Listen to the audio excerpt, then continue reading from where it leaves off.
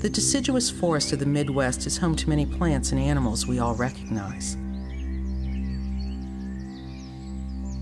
One such animal, the eastern box turtle, is lurking throughout the forest floor.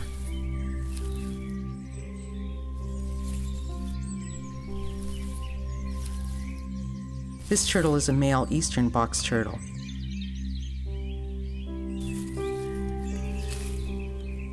You can identify it by his bright red eyes.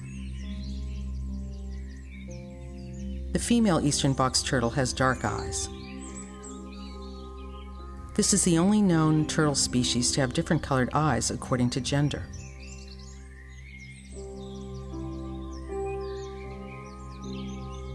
Eastern box turtles got their name because they inhabit the eastern part of the United States. Some live as far south as Florida, while others are as far west as Missouri. Eastern box turtles live in an area no larger than a square mile and aren't very territorial. They only live on land, which makes them terrestrial, unlike their aquatic cousins.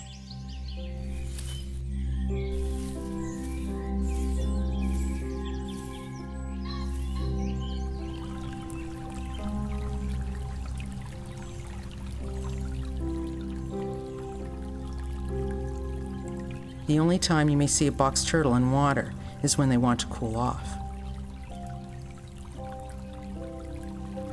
Eastern box turtles love to visit creeks because they not only provide water, but contain many food sources. In terms of diet, this is one of the things that people kind of get wrong when they find them in the wild and try to keep them as pets, because the assumption is with some other turtles, you just feed them a lot of vegetable matter like lettuce and stuff like that.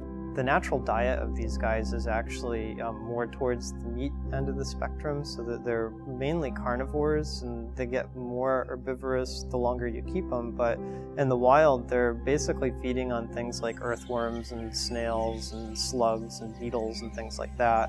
And they'll go around in the spring when berries are available and eat some berries. They'll eat mushrooms. Apparently some of these mushrooms are things that are known to be poisonous to humans, but they can eat them safely.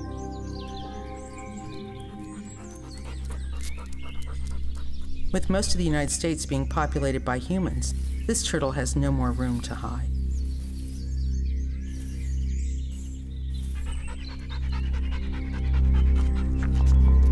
Domestic and wild animals encounter each other in our suburban neighborhoods quite often.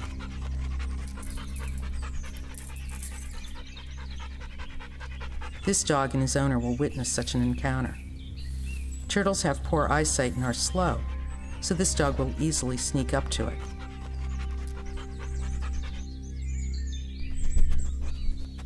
But the turtle has her defense ready.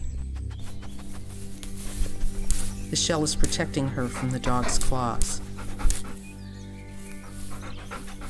But luckily, this dog's owner was nearby.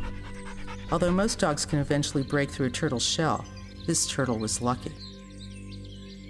Turtles cannot see when inside their shell, so they can only anticipate safety or danger. They can pull their limbs in completely as well, which is a great defense against their predators. And their predators can be any type of bird of prey like hawks and owls, to fox and coyotes, even raccoons, because they have the opposable thumbs. Their shell is part of their spine. Most people think that a turtle can just shed its shell like a crab. In fact, if you feel the back of the turtle, you can feel the actual vertebrae. Their shell is just an extension of that spine. The last time I saw a box turtle in the wild was at least 7 years ago. And then this particular box turtle actually was in a pool of water where they're not supposed to be. So I assume somebody put him there or he fell in or whatever it may be. But it's been a long time since I've seen a box turtle. In the last decade, eastern box turtle population has diminished. They were recently listed as an endangered species, but are now threatened in some states.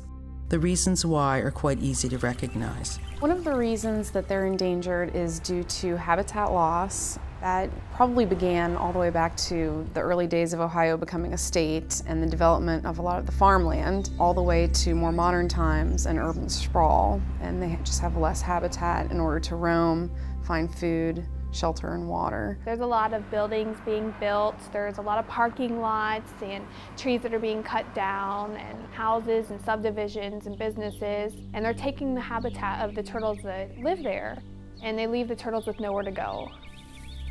If a turtle needs to get from one part of its home range to another, or an area that's breeding habitat or feeding habitat, and there's a road in the way, then it's got to slowly make its way across that road, not get hit by a car. So one thing that you can do, if you do see a turtle and you are driving, you can stop and help it in the direction it is going to cross the road to its safer area. Roads are most dangerous because the turtles are slow. This is a primary reason that habitat loss has diminished their population. But there is another reason just as severe.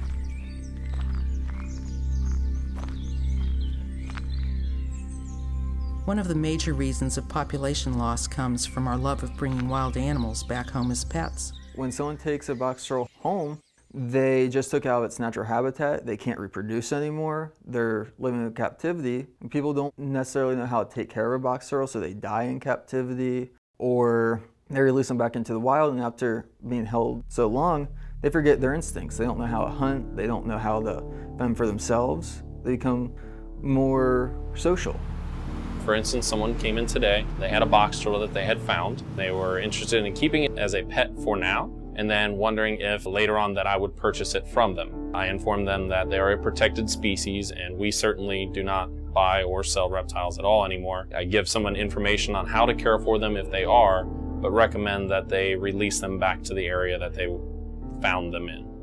The pet trade is a major cause of low turtle population because many people don't know that turtles are endangered. Some pet stores may not know or follow the state laws and regulations. This is why people need to know the facts.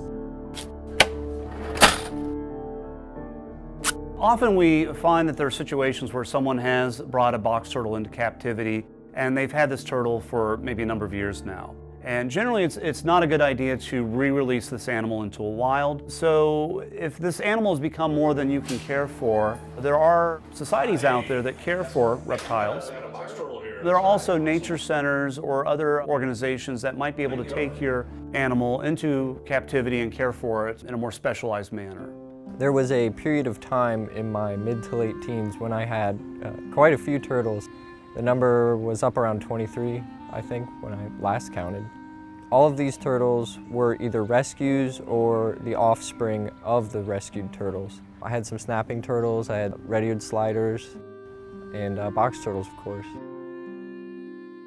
The snapping turtles were really cool and a lot of fun to watch, but they were just a little too mean. Red-eared sliders, a little too skittish, but the box turtles were just right. One of the turtles that I rescued was a box turtle. He had had his shell split open either by a rock or he was dropped or thrown or something like that. And we found him out in the woods with his shell cracked open, and we scooped him up and brought him home, and we disinfected it because it was an open wound. And then we super glued the hole shut and painted over it with some acrylic nail polish.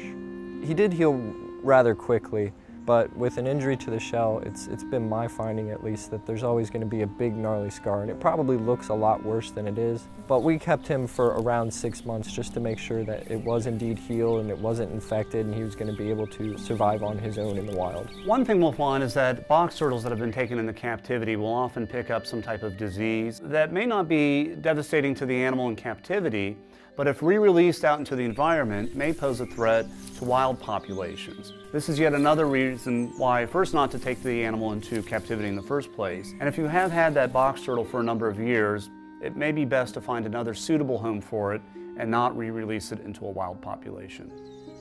There are many reasons why the eastern box turtle has decreased in population, and we, as responsible human beings, must protect them. Preserve the box turtle by just educating people, teaching people about them, about their habitats, about them being endangered. If we can educate people, they're going to be more informed. Not a lot of people are aware that this animal is threatened due to habitat destruction, collection for pet trade, or just general environmental factors such as the cars and the roadways that are really a great threat to turtles. There's a lot of local states who do not have any legislation on turtles and collecting them in pet trades and things like that. If you are concerned, you can contact your local senator and let them know about the issue and see if you can get legislation passed in your state to help native turtles. Getting involved in protecting them, one thing is if you see a turtle crossing the road, if it's a safe area to do so, stop and try to help it. I think it's a terrible shame. When you're out and about walking around in the woods and you're kind of taking in the wildlife, the box turtle, I think, personally, is the one that you're always kind of more inclined to sit down and watch and enjoy. And there's birds and squirrels and stuff, but you see those every day. The box turtles you don't see quite that often. They're kind of a novelty. If they're endangered or threatened, not only is that horrible for the turtles because they, have this chance of being wiped out completely, but nobody can enjoy them. Nobody can sit down and watch them. I believe that the eastern box turtle has every right to be here. It was here before we were, and I just don't think it's right that humans are taking over their habitat. In my opinion, we really should care about the box turtles because they are one of nature's recyclers, but they're also a native species. Native species have a tendency to help out other native species.